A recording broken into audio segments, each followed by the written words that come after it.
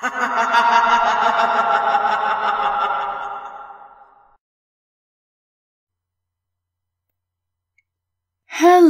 my loyal listeners. This is your Evil Black Bunny speaking, coming to you with another installment of Pasta Bites. It certainly has been a while, hasn't it? I have missed this. I have a quick announcement to make. A few months ago, I had a copyright strike on my channel that didn't exactly allow me to post anything over 15 minutes in length. However, ladies and gentlemen, the ban is lifted, I've had some booze, and I am back in the fucking saddle. So then, with all that out of the way, sit back, relax, turn off the lights, and ignore the biting at your ankles. They just want to play. My hand brushes her cheek, and the skin turns papery, peeling and flaking off of the muscle below. Her smile doesn't change, the look of adoration in her eyes. I brush again, with the back of my hand, and muscle peels off to reveal bone. Stepping back to free myself of her embrace is accompanied by the crack of bone. She still smiles and reaches for me with one hand ruined, torn and shattered. The wall is at my back, and I feel her lips bleed as she kisses me. Her heart is beating for me, and I steal the breath from her lungs. You stop, finally. Stop running, stop screaming, even stop panicking. You look behind you, peering into the darkness, and see nothing. The shape is gone, and the echoes of your screams have died away. Slowly, you can feel your heartbeat returning to normal, and even the darkness doesn't seem too dark anymore, as your fear fades.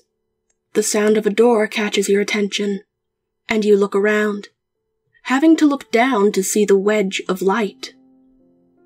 You look down at yourself, looking up. And then you panic, and scream, and run from yourself, while you watch. I can't get it to shut up. It's been clawing for ages now, the little bastard. I thought I killed it. I can remember the blood, the guts, and innards of that poor infant.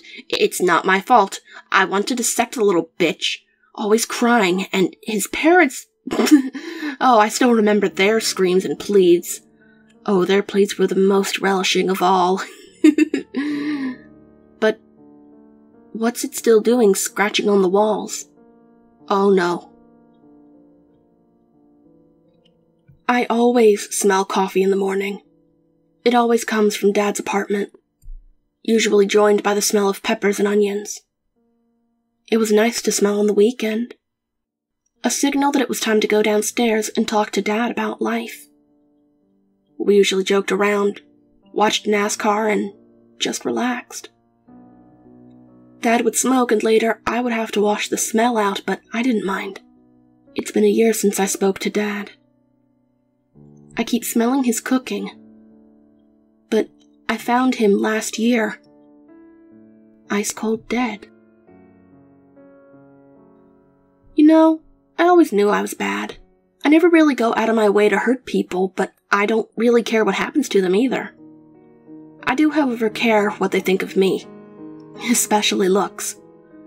If I don't spend 30 minutes getting myself in pristine condition every morning, then why bother heading out? Now, naturally, when I woke up with a splitting headache, it was one thing. The twin mountains of pus on my forehead were another. They were horribly tender to the touch, the size and shape of a corn kernel. After careful prodding, I felt something hard under the large, greenish pustule. Several minutes of scrubbing and squeezing until the pus and blood was cleared, and I found something. Tiny, bone-white horns, maybe a 1/4 inch long, and sitting directly above my eyebrows. I always knew I was bad. I just never knew how bad. I have to continue driving on this one-way road. No idea where I'm going anymore. I filled up on gas station pizza and headed on out for my road trip to Vegas. I glanced back at the road behind me, then back ahead. It's been hours and I need to find another rest stop. I don't know what's going to happen first. My truck running out of gas? Or the man that snuck into my back seat during my pit stop, slitting my throat? I've often been awoken by my dog, pressing her nose to my cheek. I can fondly remember her big, clumsy paws batting at my chest, and the slow, dopey thump of her big Newfoundland tail on my comforter. That was my morning routine for years and years until this morning. I lay, feigning sleep, and trying to stay calm as I feel a wet nose to my cheek, and a big, clumsy paw on my chest. The problem is that my sweet, dopey dog passed away last night, and her body was left with the vet for cremation. I don't want to know what's thumping my bed. There once was a fine little lass who lay on her back in the grass. She'd mounds of red curls and wore tiny pearls with one hell of a fine ass. She was my one finest friend, and for me today she did bend, and she'd never complain of the way I did strain every single hole she did lend. We lay under the setting sun, once our most wonderful fucking was done. Most girls are okay for some fun any day, but dead women don't try to run. I like your teeth. You keep them so pretty. I watch you floss them from the other side of the glass. I grin with my gums as you brush them to gleam in the sunshine. Do you know how lucky you are? All those braces and dentists to help you get the perfect set of pearly whites. Like porcelain, china, ivory, bones, pearls. I want them. I want them for my ruined mouth. I want your teeth, your pretty teeth that I see every time you talk, smile, laugh, or yawn. I want them for me. I want to see how lovely they are inside. I want to delve my tongue into each one after I've ripped them from your mouth. Christianity has taught people for centuries that angels are not more than lovely humans with wings. Truth is, those depictions are merely artistic license. Real angels look like four-headed beasts that scream, multi-winged monsters made out of holy fire, and multi-eyed wheels within wheels within wheels. They are the heralds of the Lord, thy God and his only Son. But that's not why the world is in a frenzy. They are frenzied because these terrifying beasts have arrived from heaven once more. They have come back, but they are not here for us. They have returned, and they want their planet back.